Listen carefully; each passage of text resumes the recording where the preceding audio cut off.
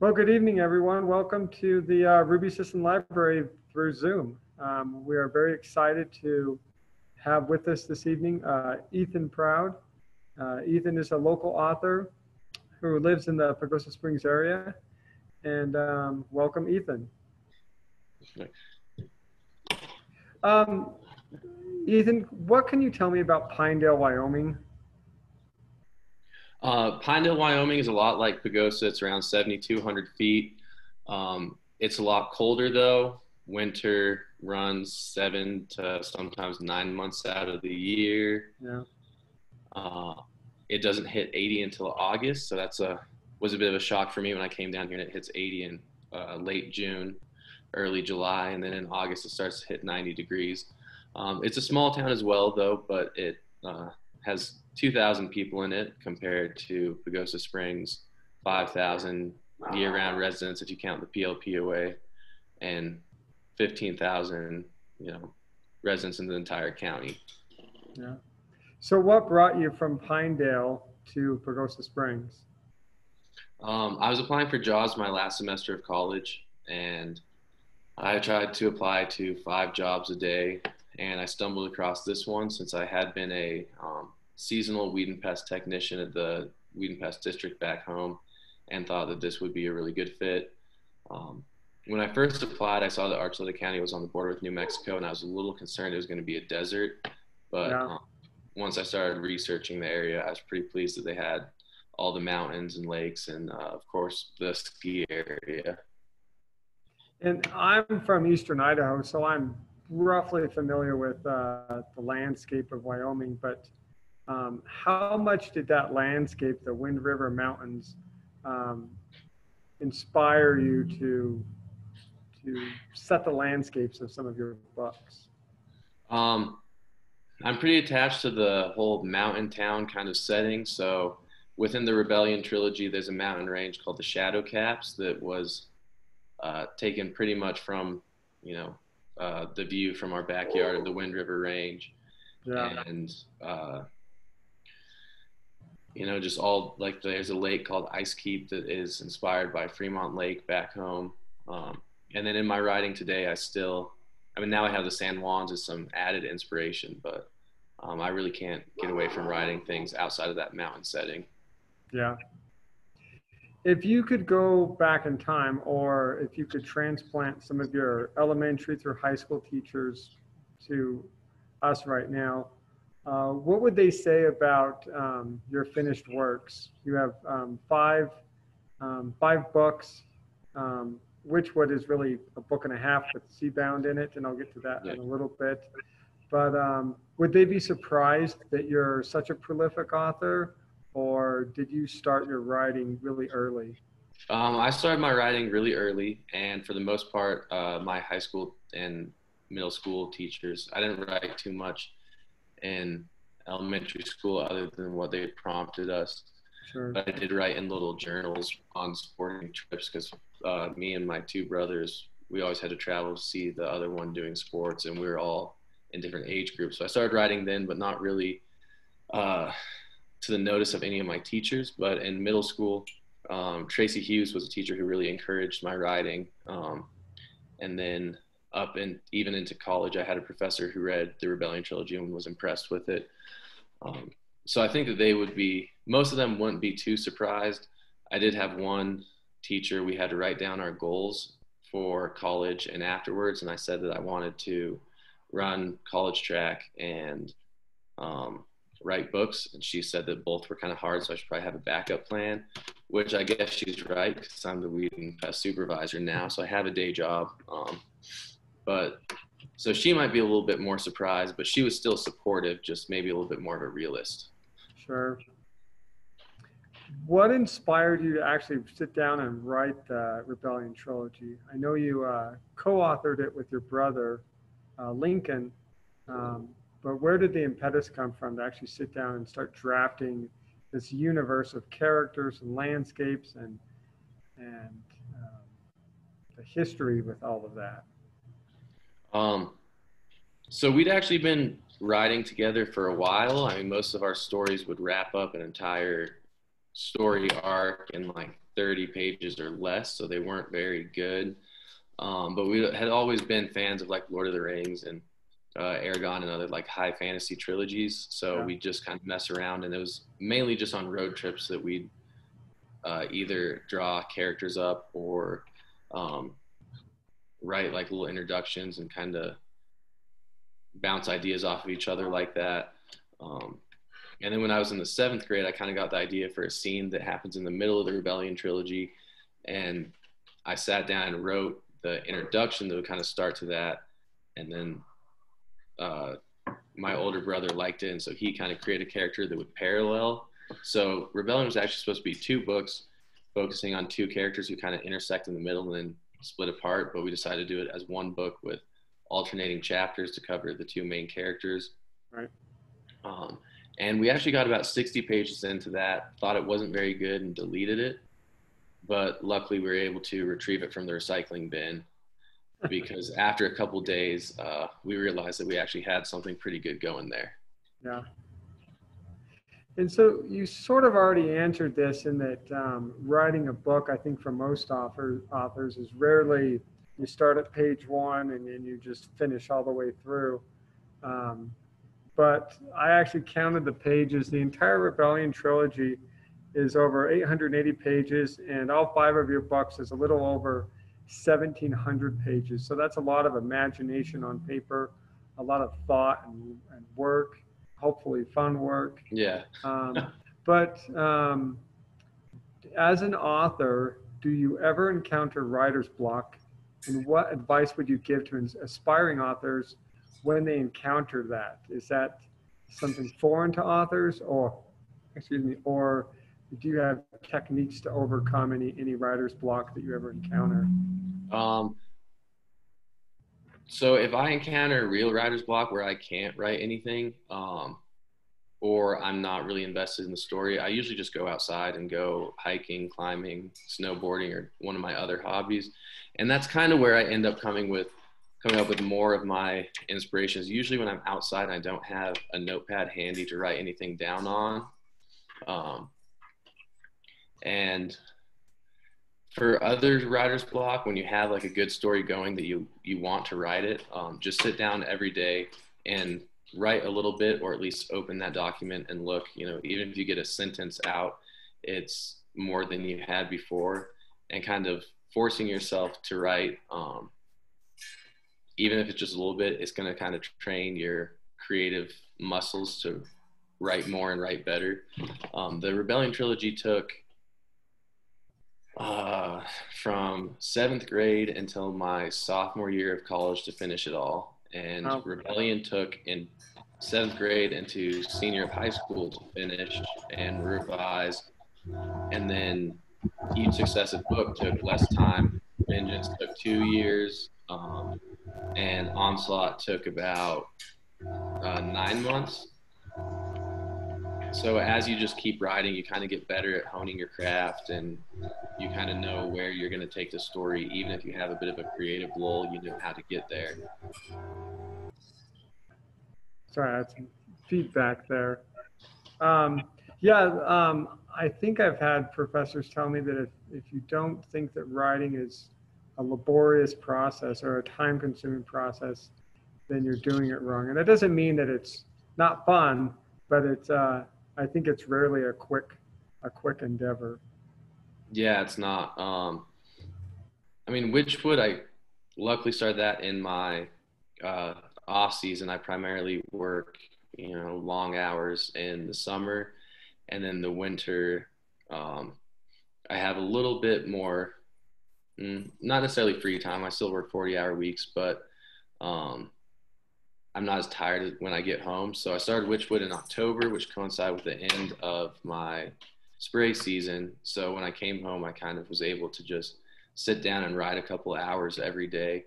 And that writing Witchwood all the way through Seabound was October through February. Wow. So if you have time to sit down and write a book, you can crank out a book pretty quick, but it's still going to take 2 to 3 hours every day to do that.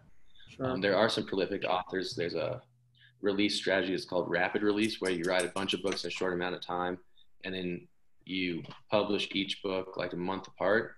Or if you write, I write kind of slow compared to those people, so I would have to write an entire series and then sit on it and then release it. But I'm a little impatient, and once I Yeah. have something finished, get the cover art for it, I kind of want to put it out there. Yeah, thank you. So, I have 3 kids, and when you're a parent, you get the luxury of naming your children. Um, as the creator of basically 3 different universes, how do you come up with the names of your characters? With fantasy books or even science fiction, you oftentimes I don't think authors go through a baby name book and pick names. Um, can you talk about the creative process of picking some of these names and how you're inspired to come up with them?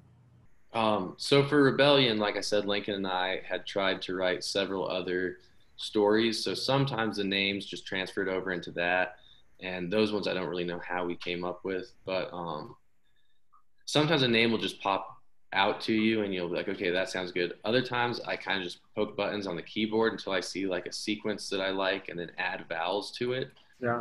to make it something that you can pronounce. Um, for Terra Mortem, that one was a little bit more sci-fi, so um, I kind of looked up names in other countries and then added a different spin to them so that they were still foreign to American readers without being like, they're not like high fantasy names. For sure. And then Witchwood was, it's kind of like a Western fantasy setting. So some of the names are like names that sound like they would fit in the 1800s or 1600s. But the main character's name, Artemisia corax, is actually the Latin species and genus for sage is Oh, wow. Artemisia. And then corax is the species for raven. Okay. So I kind of, sometimes I steal words from my day job being a plant manager. Yeah. So I will just mush those together. And I don't think many people will pick up on that unless you study scientific Yeah. classes and stuff. Sure. Sure. Yeah. I'm certainly not a botanist or a scientist, but I'm surprised I didn't catch that. That's kind of cool. Yeah. And that's sort of a segue into my next question. So, as a librarian, it's easy to classify the Rebellion trilogy as high fantasy or as just fantasy. Um, for Witchwood, I sort of think of it as, and I could be wrong, but I think of it as sort of a dark fantasy or supernatural fantasy. And Terra Mortem, I have pegged as clearly science fiction. Mm-hmm. Um, as an author or as a creator of these universes, is it sort? And you talked about the length of time to write these books, but in your head, is it difficult to navigate from the kingdom of Dirthia to the planet AE625 to the town of Northgate, or is it easy for you to compartmentalize these universes, or that once you've finished one, you can sort of abandon it and move on to the next place, setting? It's definitely easier as you write more to kind of move on to the next. The Rebellion trilogy was supposed to be a standalone novel. We didn't end it how you're supposed to end a novel, and then we got inspiration from the Loose Ends for Vengeance, which was supposed to be the end of it. But luckily, before we packaged them all together as a duet, we got inspiration for Onslaught. So that's kind of how you can get stuck in one realm, I guess. Mm-hmm. But once I kind of got through that, it was easier to skip from Terra Mortem into the town of Northgate for Witchwood.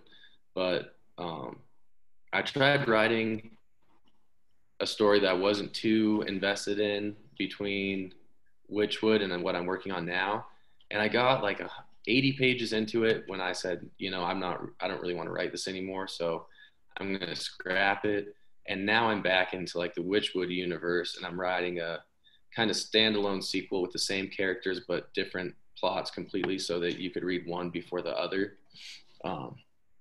So I guess when you kind of have a universe or setting that you really enjoy, it is hard to get out of that. Yeah, that's interesting. Certainly, there's plenty of examples at the library of authors that get stuck in a realm, and then there's other examples where authors will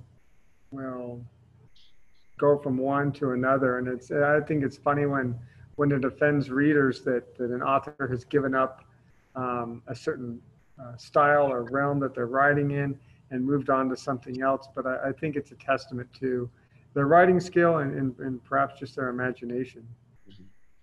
Yeah, I mean, I definitely, as a reader, I don't like to read a series that goes on for 20 to 30 books Yeah. because I want to read a lot of things. I have a pretty extensive to be read shelf.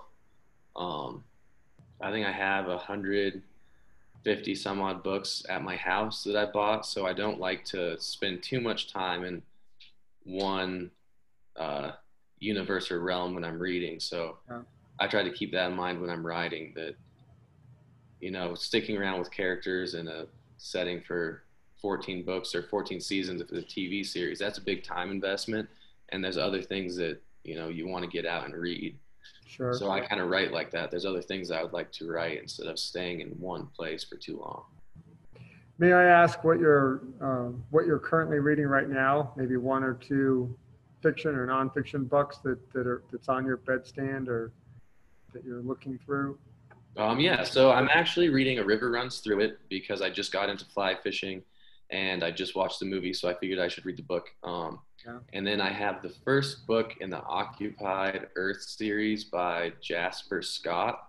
And I picked that one up because he's on my also box for Terra Mortem if you look on the Amazon page. So my readers also like his books, but he has a larger following, so his readers also like my books is probably more appropriate to say. So I figured I might as well read somebody who kind of writes along the same lines so that I can kind of see what other people are doing who write similar novels. Yeah, thank you.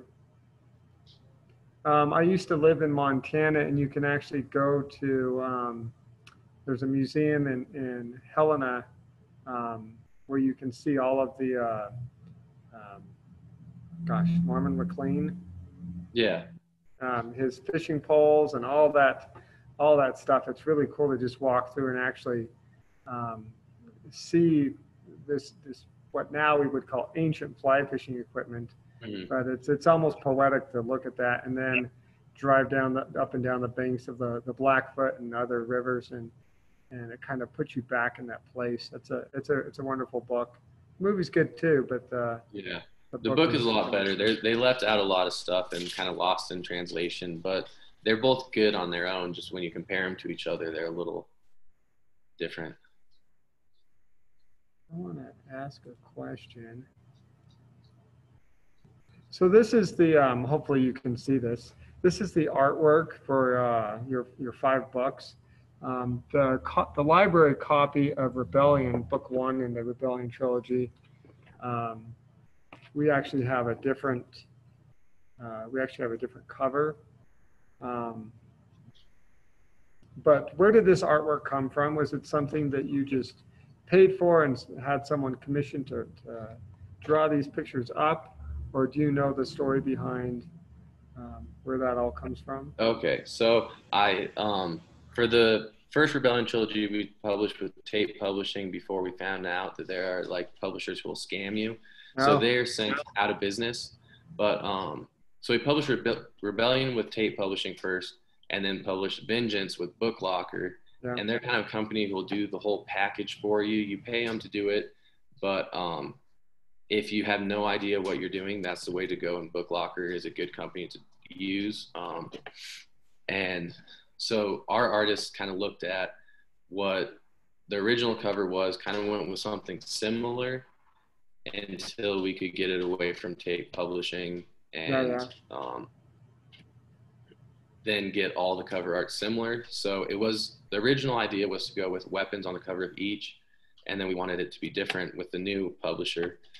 So we decided to go with like different helmets and headwear, and those are actually just like stock images that then they took, kind of faded out and fit in with that background. For my solo novels, I actually commissioned an artist, Tom Edwards. He's from the UK, and he does a lot of book covers for very successful authors. So I kind of told him what my general vision was for him. Like Terra Mortem, they crash land on a deserty planet, and then they kind of leave their initial crash site. So that's like the Exodus scene. And then Witchwood is kind of like that dark fantasy horror witchcraft, and there's werewolves in it. So I wanted like the full moon, kind of a forest scene, and I think that bighorn sheep skulls look pretty cool. So I want something with like runes on it on the front. And then, as I said earlier, the Artemisia corax, the main character's name, is the species epithets in Latin for sage and raven. So there's a sage sprig on one horn of the bighorn sheep, and on the other are some raven feathers. Yeah, that's like staring at us in the face, and I just never picked up on that. Yeah. That's pretty cool. So I'm pretty proud of that because it's kind of sneaky, but I like to tell people about it. Yeah. No, no, especially the Witchwood one. That would just be a cool poster to have. That's a really cool image. Yeah, that's probably my favorite one.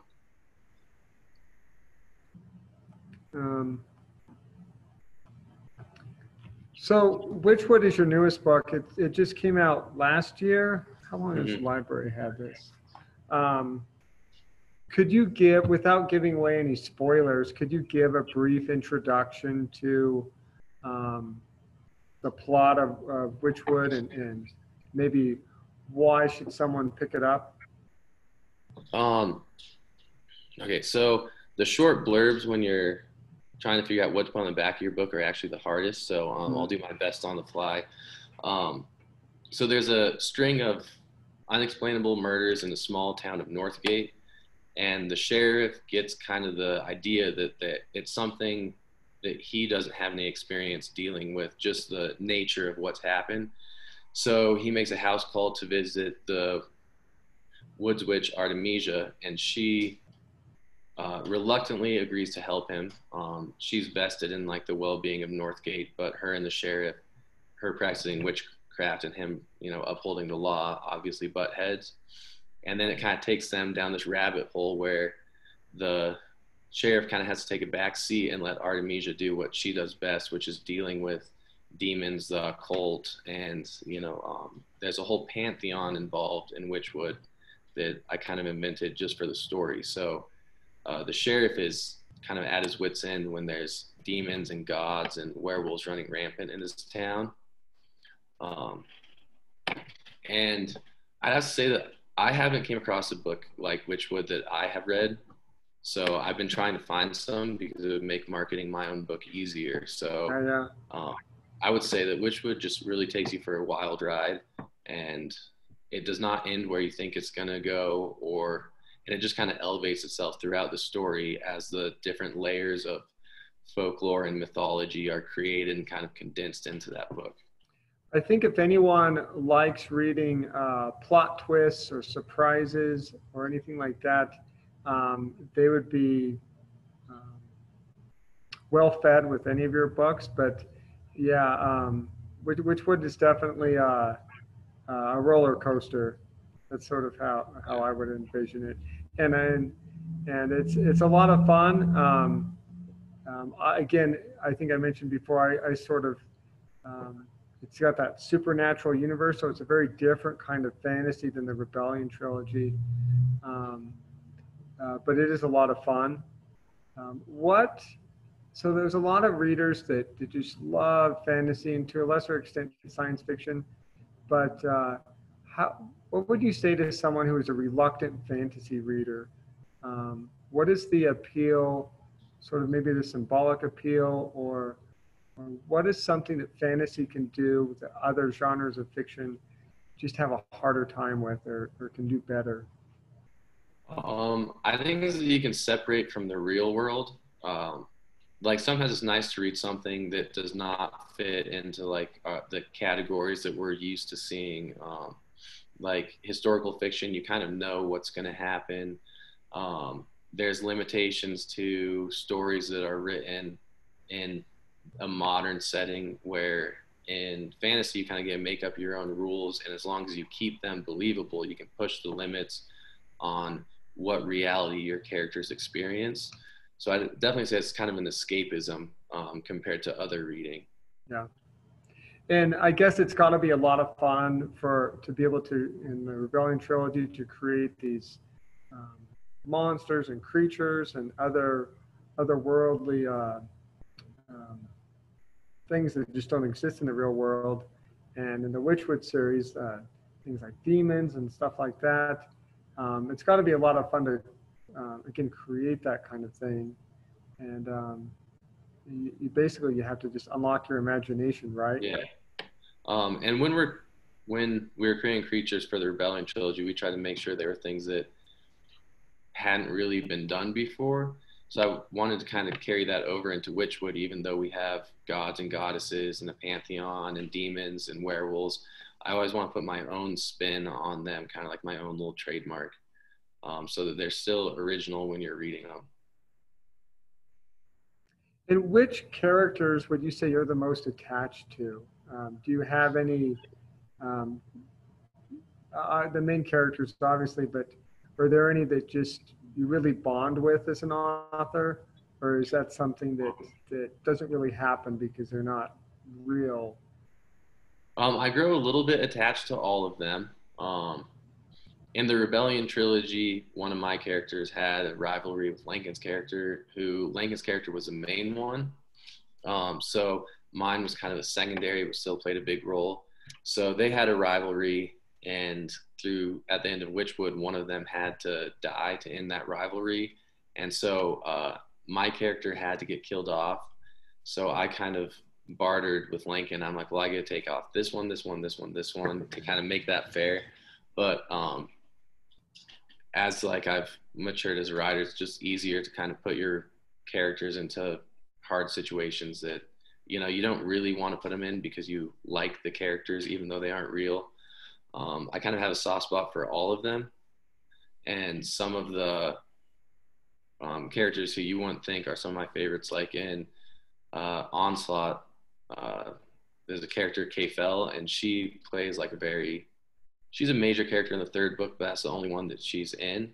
And she's actually one of my all-time kind of favorites, just because the way that she's introduced, you don't think she's going to be who she turns out to be. So I actually kind of like the secondary characters better than the main characters, because you spend so much time with the main characters, and you have to make them do some like infuriating things. Like in Harry Potter, I don't like Harry as a character at all. Yeah.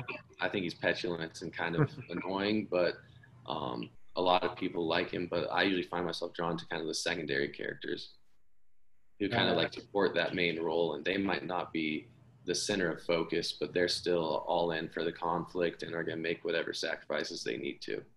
Yeah. Where do you write? Do you like to find a quiet spot in your house, or can you write with music on in the background? What is your process when you decide that, okay, I'm going to spend a couple of hours today writing or hashing out ideas?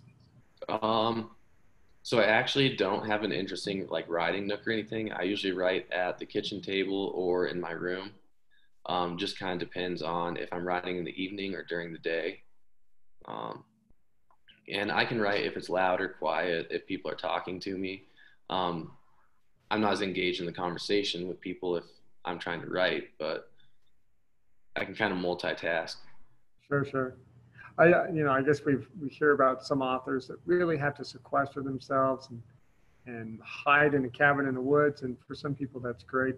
So it's just fascinating to hear different people's techniques. And I think if you have children, if you have small children, you probably have to like lock yourself in a room or something. I've only ever had to write around people who are my age or older. So if I'm not engaged in the conversation or something, then they just kind of go do their own thing. But I think that children are a little more demanding of your attention. So. Sure. And this may be an obvious question, but when you first started writing Rebellion, did you always write it on a computer, or did you ever, I dare say, the T word, a typewriter, or longhand? I used to write in a notebook. when I was like in middle school, I had a little spiral notebook for all of my classes to write notes, and I had one for my stories. So by the time that Rebellion came around, I just wrote it on a computer. I did have a couple short stories that were supposed to be longer stories I wrote when I was little, and then I had to take my notes and try and write them into a computer, and my handwriting is not legible whatsoever. Since I've came to Pagosa and am in a professional atmosphere, I write everything in all caps so you can read it. Because in college, I have a couple of my notebooks from college when I was writing notes, and I can't read like every other word because you're writing fast and just trying to get what's on the board down. So the same thing is kind of happens when you're trying to get what's in your head out, is that it doesn't come out very clean looking. Yeah. So hopefully this happens, because it would mean, I guess, a big paycheck. But because there seems to be a lack of originality in the movie universe, it seems like every good movie is based off of a better book. Would you ever want to see your books made into a movie someday? Or do you think that that would somehow corrupt this, your own universe? I think if they're made into movies, that would be cool. It'd be a lot more exposure, and then it would hopefully lead people to my books. I don't think I would be too much of a stickler on keeping with the plot line. Like if they want to do their own little add-ins, I kind of enjoy seeing a movie and then watching and then reading the book later and finding out that it's like a much more deeper world and that the book is so much better than the movie. It's disappointing if you've read the book first and then you see the movie, but I think I would be fine with having it go to the big screen and have the director's own original spin on it, as opposed to like me being overbearing and wanting them to stick to what I wrote. I think having them a little bit different and two different experiences kind of a cool thing in the nature of translating a book into a movie. So you guys have a website, proudbrotherswriting.com. I believe that was correct. What is the best place that someone could go to if they wanted to purchase one of your books? If they want to purchase a book, they could definitely go to Proud Brothers Writing, and under the books tab, you can just click the books and it'll take you to a retailer. The Rebellion trilogy is published wide, meaning that you can find it on Barnes & Noble, Amazon, Kobo, which is a Canadian company, whereas Terra Mortem and Witchwood are just on Amazon. But if you want to buy a paperback, you can definitely just go to Bookends here in Pagosa, and they carry them. Yeah. And of course, we here at the library, we also have all 5 of your books. I can say that they check out pretty regularly. It's always fun to see the local author section actually be read and get some positive feedback from it. So it's really great. And I think you mentioned earlier that you're currently writing. Do you have any idea when another book might be finished? I'm thinking by the end of this year it'll be finished. And then depending on how my cover artist schedule looks, it might be 6 months until it hits the shelves. Sure. So and we did have one other person join us. Rebecca, can you hear us? Maybe not. I was going to give her... I can hear you. Hey, Rebecca. Welcome. Hey. So we actually started a little bit early because we were recording this conversation so that others could view it.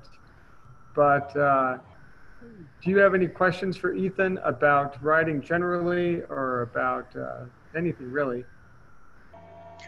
Would he be interested in giving a class on how to write?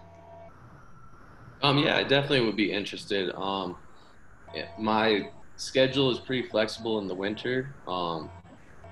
So actually did speak to the Pagosa Valor School 2, maybe 3 years ago now.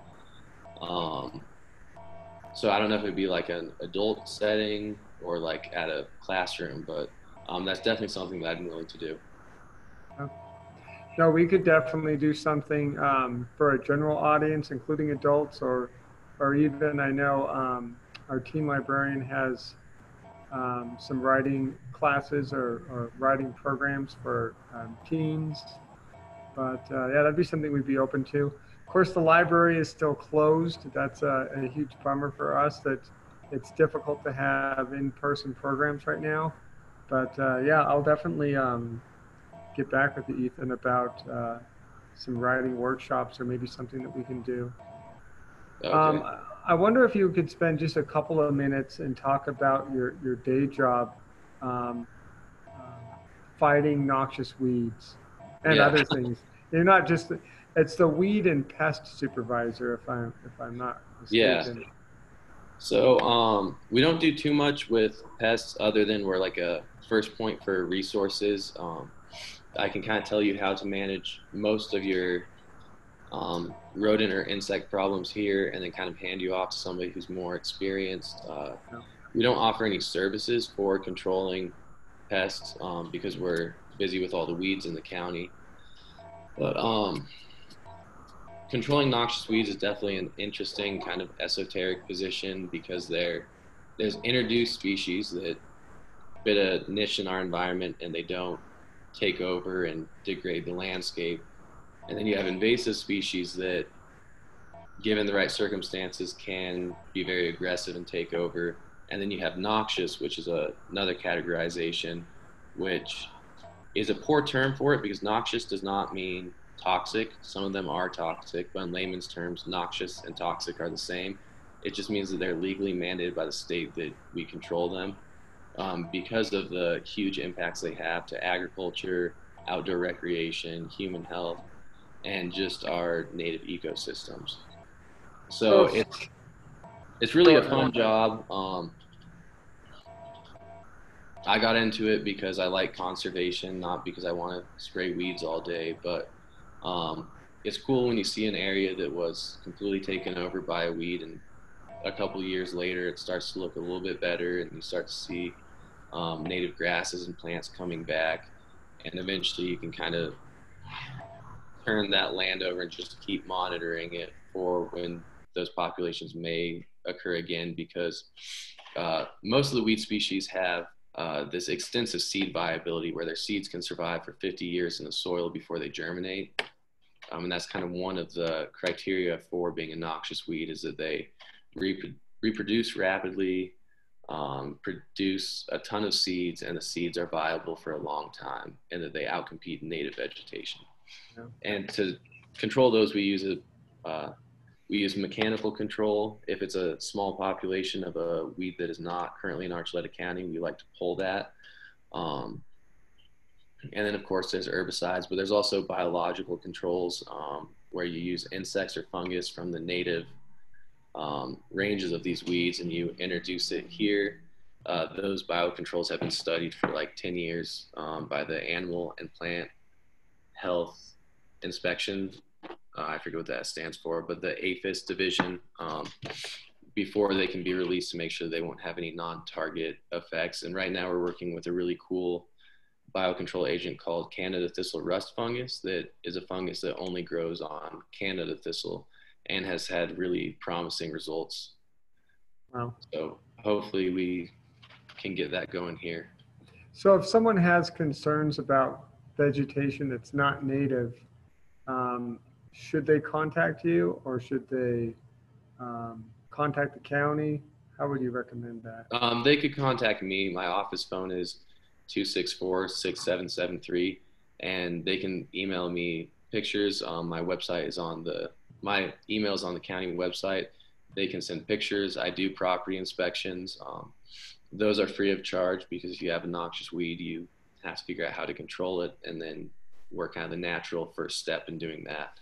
And that's one of my favorite parts of the job is actually going out and kind of surveying somebody's property with them and telling them what next steps they should take if they have an issue, and kind of identifying what they need to do to bring that land back to being a healthy status.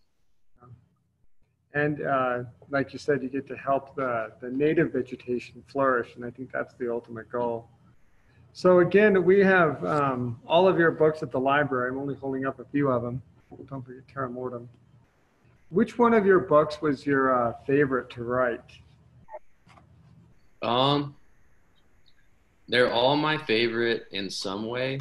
Terra Mortem, because I usually don't really go too far into sci-fi. I'm not really techie, so it's kind of cool to kind of put my own spin on the sci-fi genre. Rebellion was really fun because it's spread out over 3 books, and I wrote it with my older brother. And if you have siblings, you know you don't always get along. So we usually had constructive conversations that helped us springboard kind of to what needed to happen next, and or our arguments kind of took us down to a new plot twist neither of us expected. But I really enjoyed writing Witchwood. I think that Western fantasy kind of setting is probably my favorite now after writing that. And I just like kind of putting my own knowledge of like native plants and what they do and kind of turning that medical effect into something supernatural that could be used by the characters to combat these demons and other dark forces that were assailing their town. And so you mentioned plot twists, and there are many. When you first drafted the book, did you have a good idea of how the beginning, middle, and end would play out? And did you find yourself freely changing your drafted plot, or did you just kind of go with it with just a loose, rough outline? So I fly by the seat of my pants. I do not write an outline. I kind of start with like a scene or something in my head of how I want it to go, and then build from there. Writing Rebellion, I didn't take any notes. Me and Lincoln just kind of spitballed ideas, and so it kind of just went from there. So we don't have anything to really trace like what we had planned on doing other than our first draft of Rebellion. The last half of the book is wildly different from what is out there and published. But for Terra Mortem and Witchwood, I do write down kind of a couple chapters ahead of myself, like a 1 sentence, what I want to happen. And then I write notes like maybe this character should do this somewhere along the line, or like this is a scene I have in my head. And it's always funny when I open up that little journal to see where I'm going and then flip back a couple pages and realize I left something out because I decided to go a completely different pathway. And then if it's a good idea, try and still wrangle that back into it. So I usually don't have a clear beginning, middle, and end, but I usually have like a clear beginning, middle, or end. Like there's one of those is kind of the goal that I need to get to. In Rebellion, it was a middle scene that I kind of pictured for Rebellion, and then we had to figure out what happened after that. So that gave us a lot of like creative room. For Terra Mortem, I kind of had the end was where I wanted to get to. So Terra Mortem was a little bit more challenging to write. If you know where the beginning or middle should be, the end is pretty easy to come naturally. But if you are working towards a certain end, that's a little bit more difficult. And then Witchwood, I just had kind of the concept figured out. And so that one was, earlier you said you would describe it as a roller coaster. And that was kind of a roller coaster to write because I kind of get a couple chapters ahead of myself and know what was happening. And it wasn't until the middle of the book that I really had like a clear vision of the end. And when I finished Witchwood, there was a character who their story wasn't completely finished. And my mom asked, well, what about so-and-so? And that's where Seabound came into play. So I finished Witchwood, she read it, edited it, and then she asked me about that. So I sat down immediately and started writing Seabound. Right. Yeah, so Witchwood and Seabound, I had it before. This is rough. Roughly Seabound's like you can't see that very well. It doesn't take up much of the book, but it's a great addition to the rest of the story, but it's independent. Yeah. Again, with us was Ethan Proud. Ethan lives here in Pagosa Springs, and he's been gracious enough with his time to answer a few questions. And we hope those that view this video later will feel inspired to come check out his books, either buy them or stop by the library and pick one up. And you can contact Ethan through the county website. In closing, was there anything that you'd like to share or promote about your books? I would just say that they're at bookends. So if you want to shop local, there is that option. And if you do enjoy the books, like leave a review, because that's how they gain traction and get more readers. So that's always helpful for an author, is for the readers to leave good reviews. Great. Well, thank you, Ethan, and thanks for being with us tonight. Yeah, thank you for asking me to do this. All right, I'm going to stop the recording. Have a wonderful evening, everybody.